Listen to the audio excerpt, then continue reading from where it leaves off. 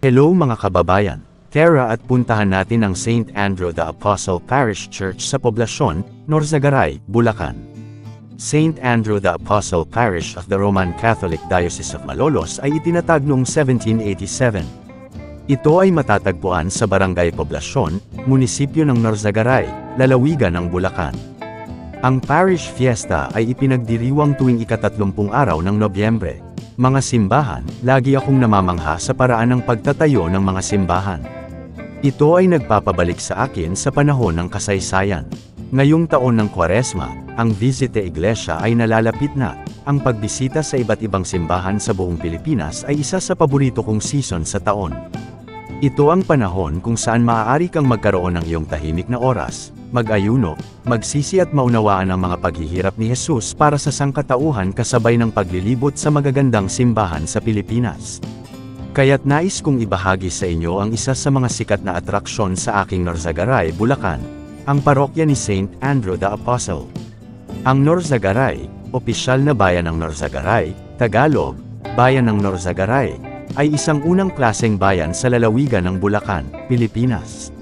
Ayon sa census noong 2020, mayroon itong populasyon na 136,664 na katao. Ito ang lokasyon ng Angat Dam na nasa ibabang bahagi ng kabundukan ng Sierra Madre.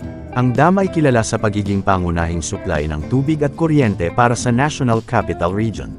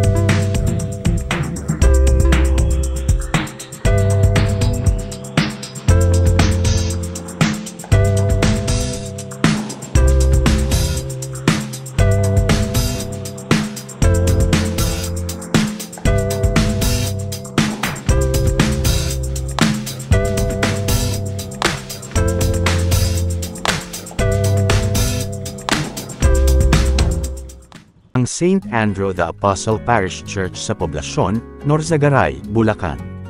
St. Andrew the Apostle Parish of the Roman Catholic Diocese of Malolos ay itinatag noong 1787. Ito ay matatagpuan sa Barangay Poblacion, Munisipyo ng Norzagaray, Lalawigan ng Bulacan. Ang Parish Fiesta ay ipinagdiriwang tuwing ika-30 araw ng Nobyembre. Wala akong gaanong nakuhang information hinggil sa history ng simbahan sa internet.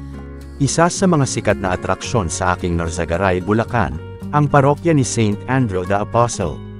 Ang pinakaunang pagkakataon na nakita ko ang bagong disenyo ng simbahan. Tumatalo ng puso ko sa kaligayahang nakikita ang pagmamahal sa bawat detalye ng altar. Ang pinong disenyo nito at ang disenyo ng altar na pininturahan ng ginto, ay kumikinang sa harap ng bawat deboto na sumasaksi sa bahay ng Panginoon. Inilalarawan nito ang ating pagmamahal, debosyon, at paggalang sa kaharian ng Diyos. Quick facts. Parish name St. Andrew the Apostle Parish. Diocese of Malolos. Vicariate Santa Maria. Type Parish. Parish Priest Father Reynaldo V. Rivera. Parochial Vicars Father Flor Monaco A. Cadiz. Father John Paul A. Jiking. Former Priests Father Julius Fa. Date established 1787. Feast Day November 30. Patron Saint Andrew the Apostle. Titular St. Andrew the Apostle. Schedule of Masses. Monday none. Tuesday none. Wednesday 6 p.m. Thursday 6 p.m. Friday 6 p.m. Saturday 7 a.m. Sunday 6 a.m. 8 a.m. 10 a.m. 5 p.m.